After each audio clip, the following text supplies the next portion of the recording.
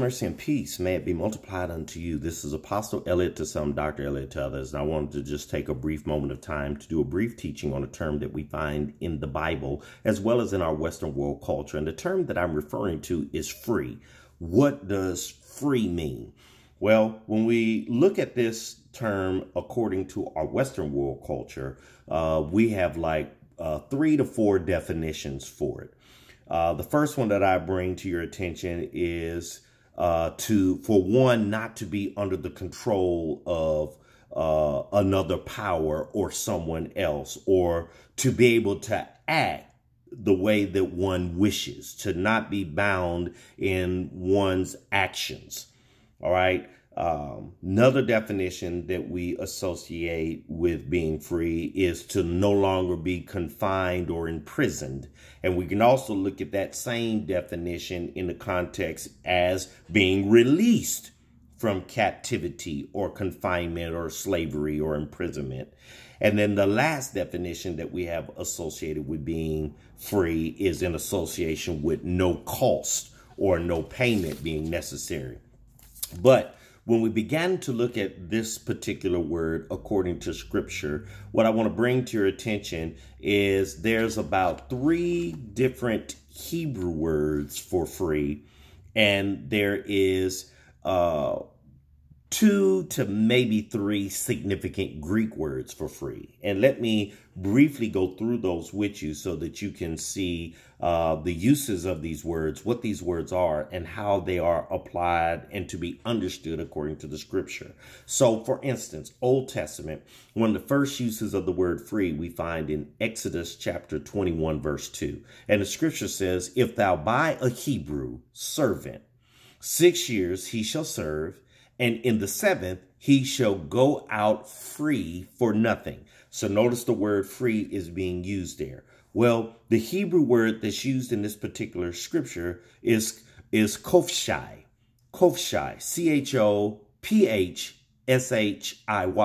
And chofshai means to be exempt or not obligated to bondage or tax or care.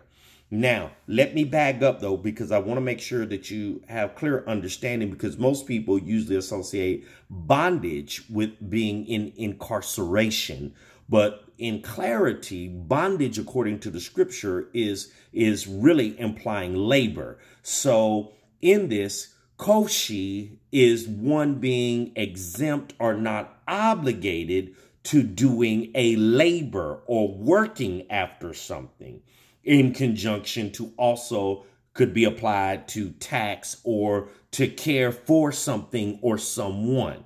So in that's what's being implied. We look at Exodus 21:2. It says, once a slave has been freed, their freeing is the fact that they are no longer obligated to do a labor towards something or for someone, or any other additional tax or care that has to be given to who they have been indentured to as a servant.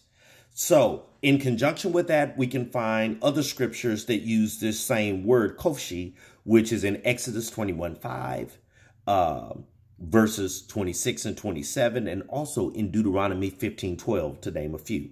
Now, another word that I bring to your attention regarding free is in Exodus chapter 21, verse 11. Different word is being used.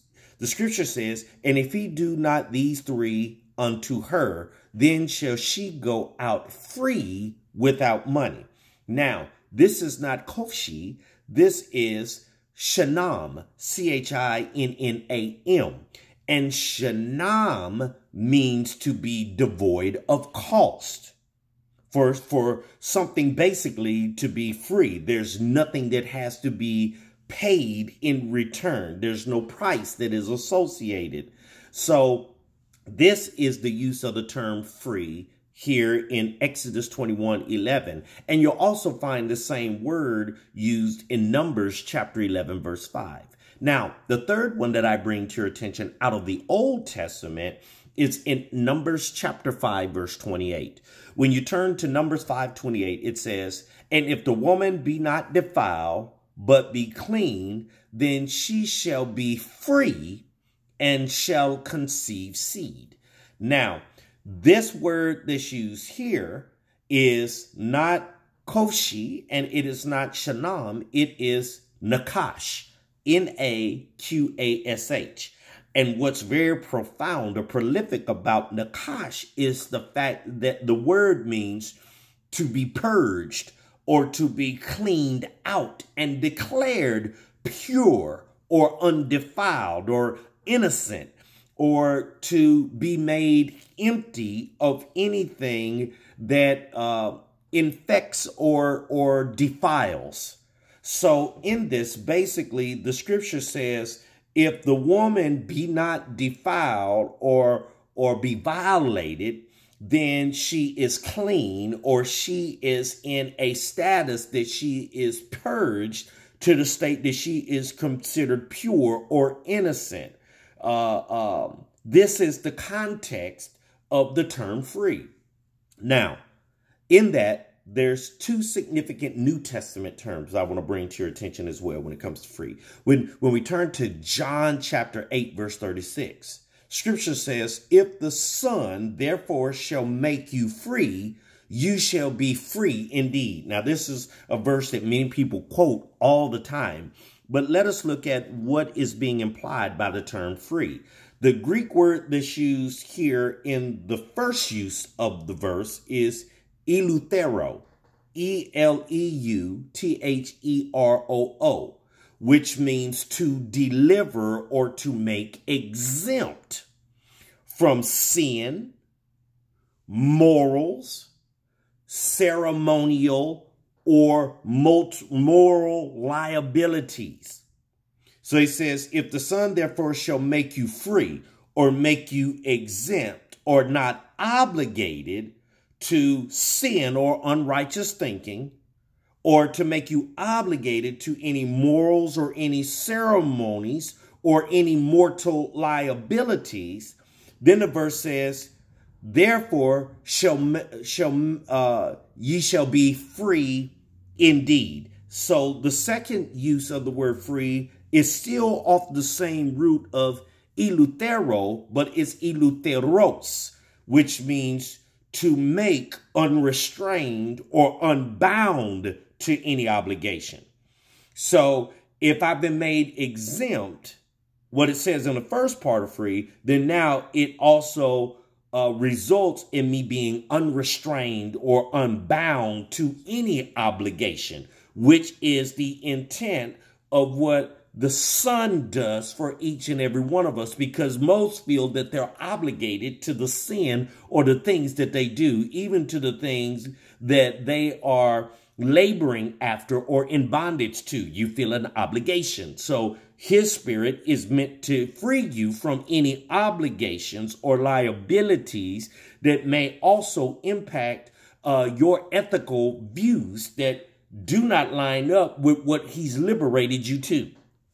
Now, you can find this word eleutheroo or eleutheros also referenced in John 8:33, throughout the book of Romans, throughout 1 Corinthians, and throughout the book of Galatians. So in saying that, there's one other word that I bring to your attention, as I stated here a few moments ago, and it's in Romans chapter 6, verse 7. And it says, for he that is dead is freed from sin. Now, let me clarify. What it's implying is when it says he that is dead, it means he that has died unto himself, meaning his own or her own human nature, hers or his own fleshly desires that goes against the character of the Lord God. So he or she that is dead to their own nature is freed from sin. Now, the Greek word that's used here is dikeo, which means to render or declare righteous or declare justified or declared as one who is observant of divine law. So in that, these are the terminologies associated with free according to scripture. And I pray they bless you and bring you into divine nature of the Lord God through Christ Jesus and Christ Jesus alone. Amen, amen, and amen.